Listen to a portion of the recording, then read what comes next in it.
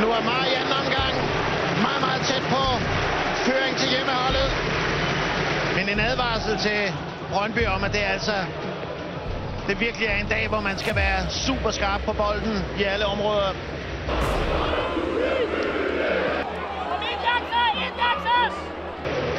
Jakob Sten, nyt indlæg, hvor kom det? Et suverænt angreb, men også endnu en klasseredning af Mads Hermansen. Ja, vi bliver forkælet.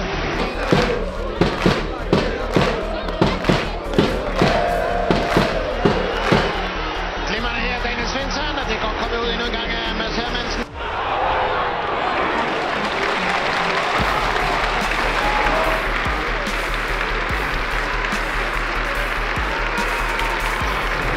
Daniel Vass indlæg, der ligger godt, så det går kommet ud af Andreas Hansen. 1-0 til Brøndby. De ramler sammen derinde, Andreas Hansen og Kian Hansen, men Håkon Eften altså med sit første Brøndby-mål på den her nedfaldsbold.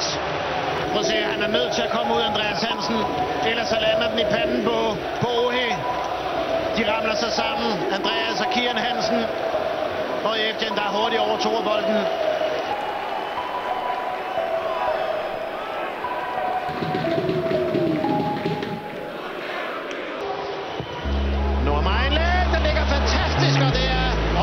Nummer 2 er du klar over, hvor godt det er, det indlæg der? Det er godt hættet også.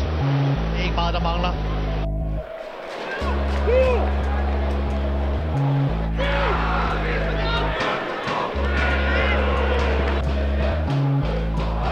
Pause her på Right to Dream Park. 1-0 til gæsterne fra Brøndby. Målscorer er Håkon Eften.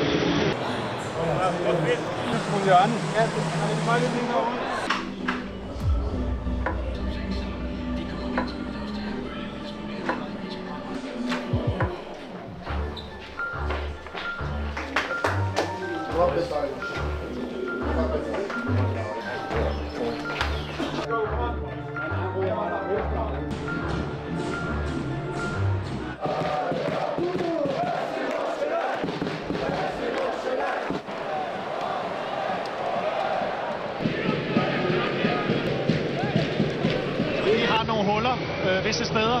Her Nuamahs, der er masser af plads. Og den er givet ind ud for Mads Hermansens rækkevidde. Så meget plads kan man selvfølgelig ikke give Ernest Nuamahs, ikke så tæt på målet. 7. sæsonscoring af Ganeseren. I hjørnet uden chance i øvrigt for Mads Hermansen her.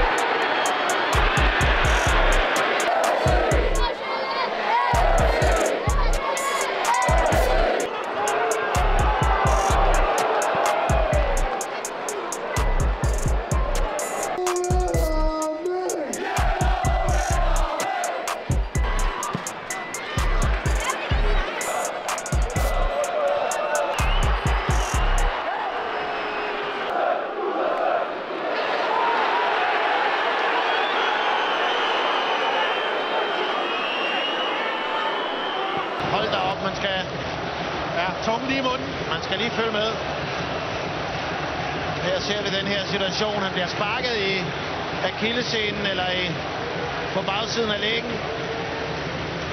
Oliver Rose Villersen, og det foregår inde i feltet.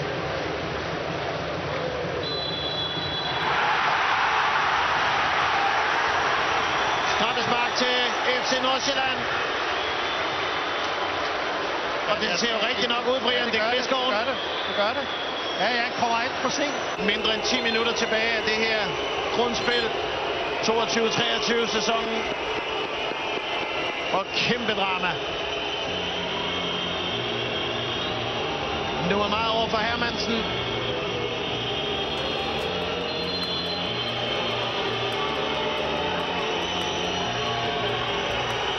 Nuamahs, han tager den, Hermansen. Det er dårligt spark. Han tager den, og så det er helt vildt i gang.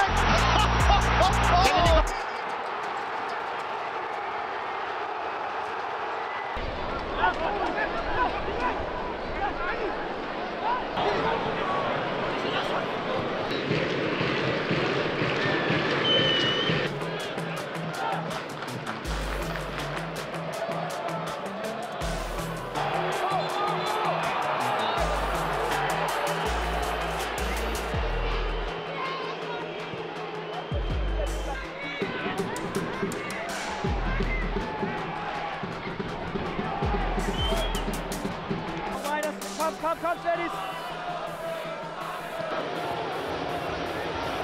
Men den er ikke slut endnu, Carsten. Nuamahs, så gør han det her i stedet for. Au. Og samtidig er der scoret også i Silkeborg, hvor FC Midtjylland har bragt sig foran. Så tager han sagen i egen fødder der og skal lige have revanche for, at han ikke fik scoret på de straffespark. Kæmpe drama. Ja, der må jeg bare sige, at der er de simpelthen stoppet med at spille fodbold her. Prøv at se, de knækker fuldstændig over. At du kan komme så sent i en kamp, kan komme i nærmest undertal i den her situation. Især med Nuamahs. Han har været klart Nordsjællands bedste spiller i den her kamp. Kæmpe oplevelse. Nordsjælland tilbage på førstepladsen i Superligaen. Kvæg den her fantastiske præstation i dag. Brøndby, der sniger sig med i top 6. Der er blevet... At de bliver vel spillet ud i store dele af den her kamp. Ja, det gør de. 100%. Altså, Brøndby har et kvarter 20 minutter, som jeg siger, i første halvleg. Resten af tiden er det et Nordsjælland-hold, der har været dygtigere på bolden, hurtigere i tanke og handling, haft den største individualist på banen i Nuamahs. Og havde det ikke været, som sagt, for en Mads Hermansen, ja, så tror jeg, at Brøndby kunne have været gået herfra med et nederlag på 2-3 mål.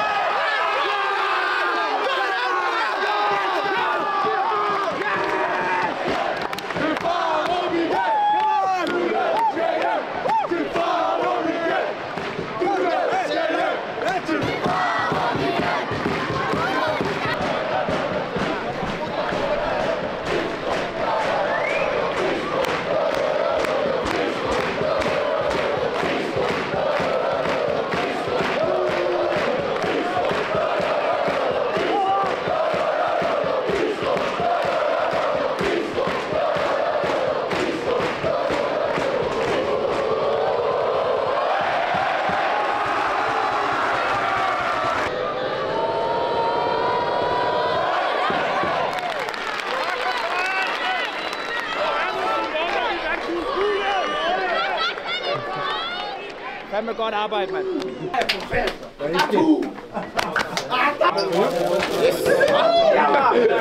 Scored the second goal. Are you pissed at yourself? You were pissed at yourself? Yes, I could see it.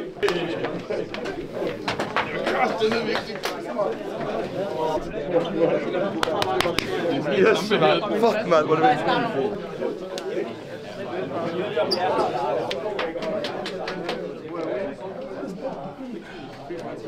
say about the penalty. I took the decision. Ernest have to take it. I know you're the first taker, but I make the decision. And I have so much respect for you, and you scored the winning goal, so congrats to you.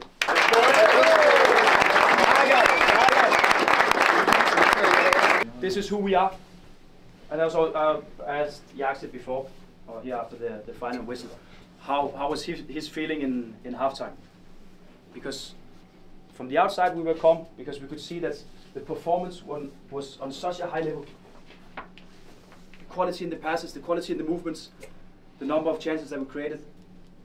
And again, sometimes for a coach it can be difficult to give that feeling to you guys. So it's so important for me also to know what the feeling is. But I sensed on Jakob Bis, the ones that I talked to in halftime also, that was the same feeling. Let's just keep playing and show who we are. And we really fucking showed who we were in second half of this game, huh? By far the best team. So many chances, so many good opportunities, and just showing, and I can say on behalf of everyone in here, we are the best team when we play like this. So it's again for us, tomorrow we rest, but when we meet in again, it's for us to push these standards for how much we can do it and how much we can show it. That's what it's all about. I'm so happy for you. I'm so happy for the team performance. I'm so happy to hear the captain saying words like this, because that's also who we are. Congratulations, what a fucking win.